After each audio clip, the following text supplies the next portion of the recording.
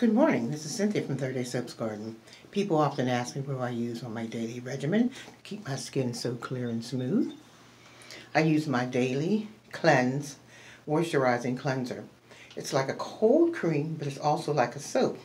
What I do before I get in the shower, I usually apply it to my face.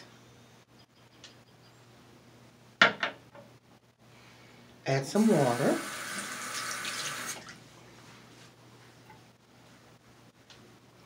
And it immediately starts to foam.